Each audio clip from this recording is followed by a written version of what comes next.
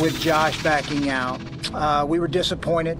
Unquestionably, we were disappointed and surprised. The old assistants, though, as Belichick still searches for McDaniels. This also tells me Josh McDaniels is still the snake that everybody thought he was. All we're trying to do is win him on a On February 6, 2018, Patriots offensive coordinator Josh McDaniels agreed to become the head coach of the Indianapolis Colts. The team announced the hiring, and an introductory press conference was scheduled to take place in Lucas Oil Stadium. The next day, McDaniels called Colts GM Chris Ballard. He went back on his word. He would not become the Colts head coach. As news of McDaniels' backtracking became public, one word kept coming up: snake. Anyone who remembered Josh McDaniels' time with the Denver Broncos was quick to point out that this was not a one-off. This was who Josh McDaniels was as a coach and a person. Are the Raiders getting a coach who sabotaged the Denver Broncos in 2009? Are they getting a changed man to lead their franchise? Or perhaps they're getting what everyone has seen. This is the story of the NFL's biggest snake. My father was a head football coach, high school football coach. He's a legend in Ohio. He didn't like me to say that, but I would be remiss if I didn't talk about that. Joshua Thomas McDaniels was born in 1976 in Barberton, Ohio, just a 30-minute drive from the Pro Football Hall of Fame. His dad, Tom McDaniels, was a high school football coach in Ohio, a legendary one at that. Coach McDaniels brought Josh to practices at McKinley High School in Canton. From the age of 5, Josh slept with a football, watching his dad coach every day, knowing one day that would be his life. By the time he was in high school, McDaniels hardly cut the figure of a star athlete. Standing 5'8", 155 pounds, he was far from a prototype passer. But McDaniels commanded respect in McKinley's huddle as their starting quarterback and place kicker. As the Bulldogs QB, there was only one objective: beat rival Massillon. On November 5, 1994, 20,000 fans packed the stadium to see one of the fiercest rivalries in high school football. Sports Illustrated writers attended the game. It was a back-and-forth affair, knotted up 35-all and headed to overtime. McDaniels marched his team down the field and into the end zone. McKinley took the lead. Now lining up to kick the extra point, McDaniels tugged at his right shoe, swung his leg, and missed. Massillon answered with a touchdown drive of their own, and their kicker sent the game-winning field goal right down the pipe. In mere seconds, McDaniels had gone from hero to GOAT, but he took the failure in stride. Later in the same season, McKinley reached the playoffs and met Massillon once again, the 101st game in the series. This time it was the Bulldogs who pulled away in the final minutes. With his team down 1 point in the fourth quarter, McDaniels tossed a 46-yard touchdown to Mark Thews. McKinley won, and 15 years later, McDaniels would hire Thews as a head coach in Denver. After a collegiate career as a backup QB at John Carroll University, Josh McDaniels capitalized on a connection between his father and Nick Saban to land a gig as a graduate assistant for the Michigan State Spartans in 1999. 2 years later, McDaniels got a call from the New England Patriots. It was Bill Belichick offering him a job as a low-level scout for the Pats, a team fresh off a 5-11 season. I'm sure the call went like this: "Hey Josh, would you like to coach for the New England Patriots?"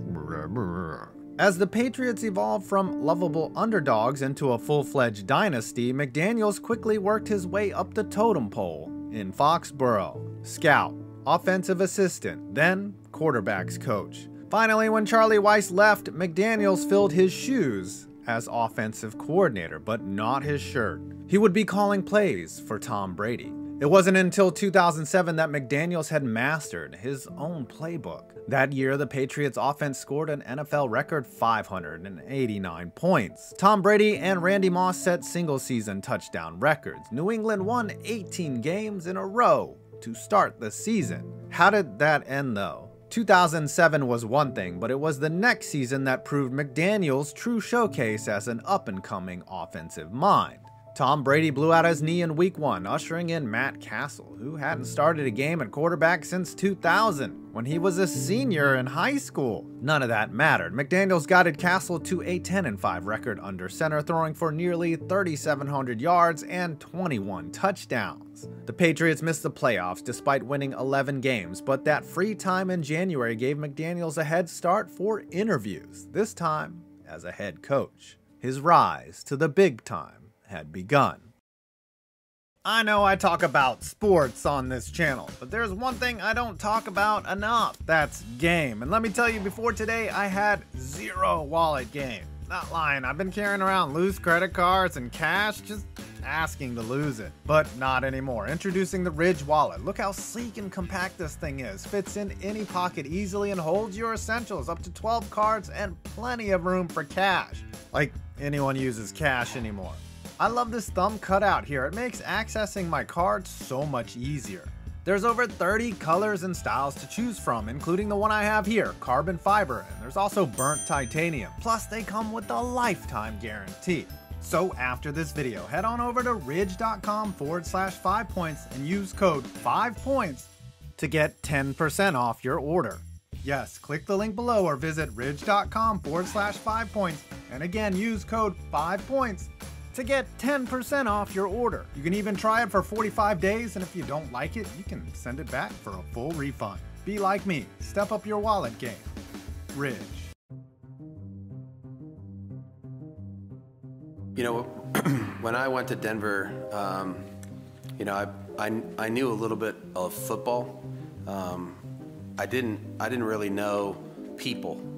In February of 2009, Broncos tight end Nate Jackson sat down in Josh McDaniels' office. Jackson had been in Denver since 2003, McDaniels just 1 month. The head coach was just 3 years older than his tight end. McDaniels talks about his philosophy and his plans for the team, but he doesn't make eye contact with Jackson. He doesn't laugh at his jokes either. A few weeks later, Jackson received a voicemail at his parents' house. The Broncos had cut him. Jackson phoned McDaniels' office, but the coach was busy in a meeting. He would call him back, McDaniels' secretary told him. Nate Jackson never received a phone call from Josh McDaniels. After 7 years in Denver, Jackson was ghosted. 13 years later, Josh McDaniels acknowledged that he knew football when he got to Denver, but he didn't know people. That may have been an understatement. After a 3-game skid to end the 2008 season, the Broncos parted ways with head coach Mike Shanahan, the 2-time Super Bowl champion, who had been the head man in Denver since Josh McDaniels had been a senior in high school. Shanahan's successor was 2 decades younger. Like they had done with Shanahan in 1995, the Broncos gave McDaniels full control of personnel, and he wielded that power immediately. McDaniels inherited a 26-year-old Pro Bowler at quarterback. This was not the Jay Cutler as we know him today. Don't care. This was an ascending star at the most valuable position in sports. Cutler possessed immense talent, and he knew it, once remarking that he had a stronger arm than John Elway. His new head coach was equally cocksure in his abilities. It was clear that the two would butt heads right off the bat. On the first day of free agency, an unlikely team lit a powder keg. The Tampa Bay Buccaneers proposed a 3-way trade between them, the New England Patriots, and the Denver Broncos. It went like this. New England would receive a 2nd-round pick from the Tampa Bay Buccaneers, the Broncos receive Matt Castle, and the Buccaneers would receive Jay Cutler. Castle's agent leaked the trade talks, and Cutler caught wind of the negotiations. The Broncos denied the rumors, but Cutler was still hurt, angry even. This prompted a phone call between Cutler and McDaniels in which the quarterback wanted a vote of confidence from his new head coach. Instead, Cutler heard these words from McDaniels. "Anyone can be traded at any time." When he said that he didn't know people, McDaniels meant that shit. He treated his franchise quarterback with the same respect as his reserve tight end, which is to say, no respect. The trade fell apart and Castle went to Kansas City, but that didn't salvage the relationship between Cutler and McDaniels. A trade was now inevitable. The only question was where. McDaniels and the Broncos landed on Chicago as their final trade partner. Why? Because the Bears were willing to give 2 first-round picks and the missing piece. Kyle Orton. Orton's first win as a Bronco was a miracle that nearly gave Gus Johnson a heart attack. The next 3 wins were defensive slugfest, but Orton had done his part, not throwing a single interception through the first quarter of the season. Meanwhile, in Chicago, Jay Cutler had thrown 4 interceptions in his Bears debut. Josh McDaniels was beginning to look like an authoritarian genius in the mold of his mentor. Good job, Josh. And that mentor was next up on the schedule. The Broncos and the Patriots battled it out in Week 5, with the Broncos erasing an early deficit. 2 Brandon Marshall touchdowns pushed the game to overtime. With the game on the line, Matt Prater kicked a 41-yard field goal. Broncos win. Bill Belichick took the field to shake McDaniels' hand, but the protege did not join the master at midfield. Instead, he was taking a victory lap, pumping his fist in front of the fans at Mile High. This would be the height of his coaching in Denver, and maybe his career. After starting 6-0, the Broncos dropped 4 straight. Not only were they beaten, but they were crushed, losing by a combined total of 90 points. The coach, who was pumping his fist after beating the Patriots, was now spending his Thanksgiving screaming at his team on national television. All we're trying to do is win a motherfucking game! The first 2 teams to beat the 2009 Broncos had laid a blueprint for the rest of the NFL. The Ravens and the Steelers had uncovered a very simple truth. Get to Orton, and he would fold like a beach chair. McDaniels' prize quarterback was a pure pocket passer with no recourse for when a play broke down. The team also lacked depth. Furthermore, McDaniels failed to adapt veteran players to his scheme, or better yet, he failed to adapt his scheme to veteran players. Tight end Tony Scheffler, a mismatch nightmare for defenses, got phased out of the offense. Wide receiver Brandon Stokely became an afterthought and was replaced by former Patriot Jabbar Gaffney. Eddie Royal, who had caught 91 passes as a rookie in 2008, caught just 37 in McDaniels' offense. Then there was Peyton Hillis, who was later a Madden cover athlete with the Browns. Under Mike Shanahan, Hillis was a revelation in 2008, rushing for 5 yards per carry. With McDaniels, Hillis got the ball just 13 times? How could that be? According to rumors in the deepest corners of the internet, Hillis attempted to put the moves on a woman in the Denver area who just so happened to be Laura McDaniels. Yeah, Josh McDaniels' wife. It's unclear whether or not Hillis even knew who he was hitting on, but it allegedly cost him a ton of carries in Denver, and eventually got him traded to Cleveland in exchange for Brady Quinn. Whatever it was just another sign of Denver's dysfunction. Altogether, the Broncos were a fraudulent squad just waiting for the other shoe to drop, and it did. The Broncos embarked on 2 separate 4-game losing streaks in 2009. After starting 6-0, they finished 8-8. Denver still had an outside shot to the postseason if they could beat the Chiefs at Mile High in Week 17. But McDaniels decided to sabotage his team in a new way. The Broncos' best offensive weapon, Brandon Marshall, was late to a training session to work on his hamstring. McDaniels caught wind of the infraction and benched his star wide receiver in a do-or-die game. The head coach also got word that Tony Scheffler was complaining about his usage in the new offense. He too was benched by McDaniels in Week 17. In the game itself, the Broncos hung around late, but like their season at large, collapsed down the stretch. Denver became just the 3rd team since 1970 to start 6-0 and miss the playoffs. A year later, they were headed for even more embarrassment. I've been selective, maybe to a fault sometimes. People wanted me to do things a little earlier than maybe I did them, but it was going to take a special place for me to really leave where I was. The next time the Broncos met the Chiefs, Denver was just 2-6. Kansas City was 5-3. That Sunday, it didn't matter. The Broncos returned the favor from a season ago and defeated KC by 20 points. As the game ended, Josh McDaniels jogged out to midfield to shake the hand of Chiefs head coach Todd Haley. Todd Haley was referring to an incident 2 weeks before, an incident that took place all the way across the pond in London, England. Saturday, October 30th, 2010. It's a day before Halloween in London, England, and the San Francisco 49ers are holding a walkthrough in Wembley Stadium. In 24 hours, they'll play the Broncos in front of a raucous crowd of costume-wearing Brits. but there's someone already watching from above, and he's standing behind a camera. Looking down at the 49ers through the aperture is Steve Scarnecchia, the son of legendary Patriots offensive line coach Dante Scarnecchia. The younger Scarnecchia had been in New England for the first 3 Super Bowl wins by Bill Belichick and Tom Brady. It was him taping opposing teams' walkthroughs in a scandal that was later dubbed Spygate 2. Denver had the 49ers signals on tape. In theory, they may have known what plays were coming. The Broncos still lost 24-16. According to an NFL investigation, Scarnecchia had taped a 6-minute video of the walkthrough and presented the tape to McDaniels that same day. According to McDaniels, he did not look at the tape. Regardless, McDaniels waited a full 9 days to notify Broncos executives, who quickly reported the violation to the NFL. Denver quickly fired Scarnecchia, and the NFL handed down fines of $50,000 to both the Broncos and to McDaniels personally. It was the biggest embarrassment in a series of compounding embarrassments. 8 days after being penalized by the NFL, the Broncos fired Josh McDaniels after a 4-point loss to, who else? The Kansas City Chiefs. He finished his Denver career with a record of 11-17, including 17 losses in the last 22 games. As for Haley and McDaniels, they hugged at midfield. Let the darkness begin. It took Josh McDaniels another 7 years to get a job as an NFL head coach.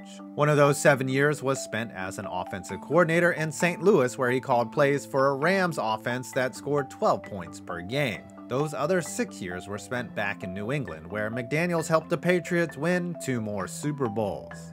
Then the phone rang. It was the Indianapolis Colts. They wanted to hire Josh McDaniels to fill their head coaching vacancy left by Chuck Pagano. After a successful interview, the Colts extended the offer, and McDaniels said yes. They even announced a press conference at Lucas Oil Stadium. McDaniels even had a suit picked out for the occasion. Then, something happened. With Josh backing out, we were disappointed. Unquestionably, we were disappointed and surprised. We had agreed to contract terms. We had an agreement in place. We followed all the rules, did everything right. The evening before he was set to be introduced to the media, McDaniels backed out of his verbal agreement with the Colts. Instead, he was going back to New England to resume his position as offensive coordinator. There were a couple reasons why McDaniels got cold feet, at least as far as we know. First, McDaniels became uncomfortable with how football operations were run in Indy, the logistical side of the job. Ultimately, McDaniels and Colts general manager Chris Ballard struggled to come up with a workable solution to delegating responsibilities. Then, of course, there was the rumor that Patriots owner Robert Kraft had come to McDaniels at the last minute, convincing him to stay in Foxborough and become their heir to Bill Belichick. According to reports, Belichick had also offered to include McDaniels in roster decisions and involved him in the inner workings of the New England Patriots organization. Not to mention, there was a bit of a raise too, an assurance that McDaniels' children could attend the same schools for the next few years. After McDaniels broke the news to Chris Ballard that he was out, Ballard was pissed and blindsided. In his anger, the Colts GM went out and hired Frank Reich, the Eagles offensive coordinator who had just defeated McDaniels' Patriots in the Super Bowl just a few days earlier. McDaniels didn't just catch heat from the outside, it also came from his inner circle. His longtime agent, Bob Lamont, dropped McDaniels as a client. According to Lamont, McDaniels was committing professional suicide. It turns out that was wrong. A wise man once told me that when you're young, you try to accumulate and advance, and when you get older, you figure out that it's a lot more about serving and impacting others, and I think I've gone through both phases. During the 2011 lockout, Josh McDaniels had plenty of time to spend by himself. McDaniels was in St. Louis, his players weren't allowed at team facilities, and his wife and kids were still in Colorado, finishing out the school year. Only a couple months had passed since the Broncos let him go. The first person Josh McDaniels called after he lost his job in Denver was his father, Tom. His dad gave him one piece of advice: write down everything you would do differently if you got another chance to be a head coach. Josh took the advice and started an Excel document titled Lessons Learned. He gathered reflections from his own experience, from his father, even from his former rival, Tony Dungy. There are hundreds of lessons on that Excel sheet, but here are some of the big ones. Be patient, not impulsive, with decisions. That one he picked up from the Jay Cutler trade. Clean up your language. All we're trying to do is win a mother bleeping game. Wouldn't have made for a famous soundbite. Listen to others. Maybe Tony Scheffler, Eddie Royal, and Brandon Stokely knew something he didn't.